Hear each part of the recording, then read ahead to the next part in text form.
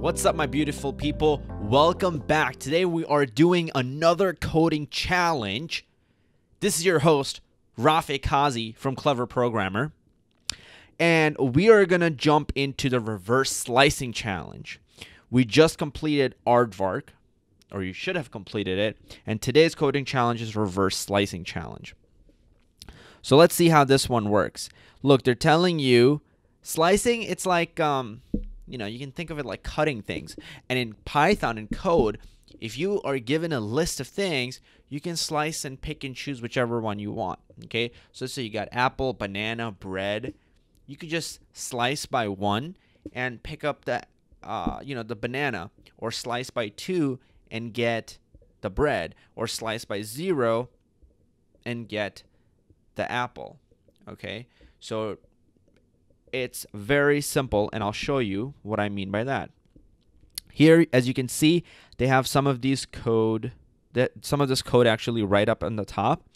And as you can see, where they have, like a list with first, second, third, fourth, fifth, sixth, they're slicing it from 0 to 3, which means from first, second, third, fourth, but it only goes from first to third, as you can see right here.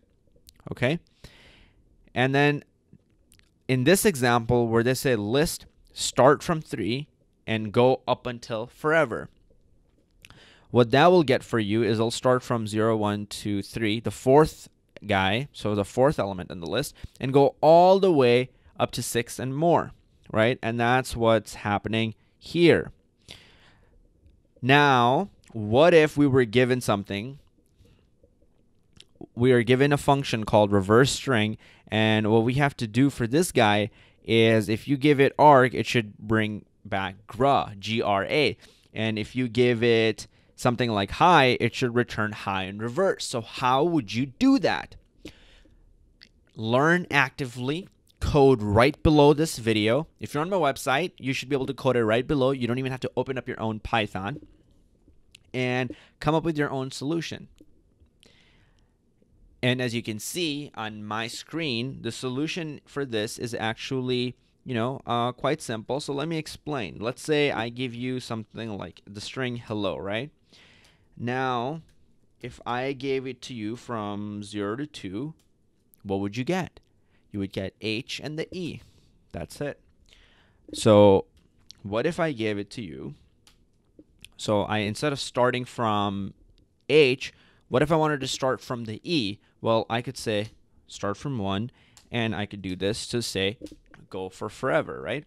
Now, what if I wanted to, so remember, it's start, stop, and then step. What if I change the number of steps? So let's say I did this. I just kept this default, the middle one, which is stop. So basically we're saying don't stop, keep going forever. Whoops. And then for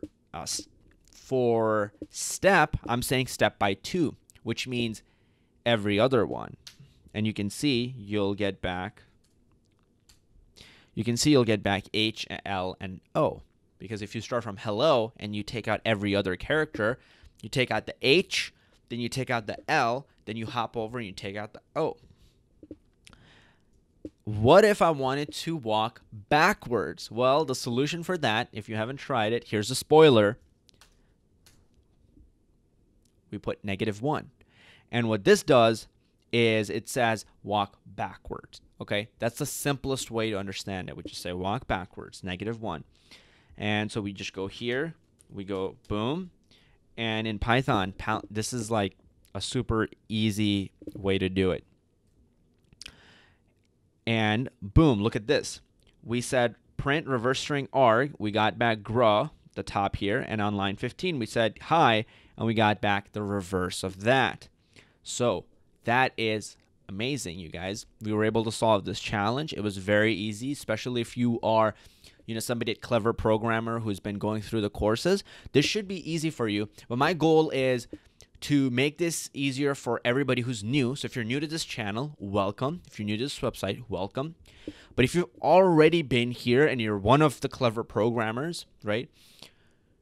This should be a review for you, and this should be a way for you to test your skills. And don't just go, I already know this. Just walk away. You're too cool for school. This is below you. a lot of you guys I work with, and there's really simple things that you guys might get stuck on. And to be honest, I get stuck on simple things too, which is why I take the time out every day to practice even really simple things. That's why when I'm coding at the speed of light. People are like, how are you doing that? Well, I just made more mistakes than you did. And it was the simple reason is that I just keep practicing it relentlessly. So even if it's something looks like it's below you, perfect. Take that time to challenge yourself and crush that challenge rather than be lazy, sit on your couch and just hit skip or next video, okay? So actively learn, actively engage. That's the reason for this entire channel, okay? I want you to communicate, actively engage. Post it in the comments below if you're on YouTube. Post in the comments below your solution if you're on my website. And if you are on my website, you'll be able to code right there as well. As always, thank you guys so much for watching. I love your faces off, and I'll see you in the next video.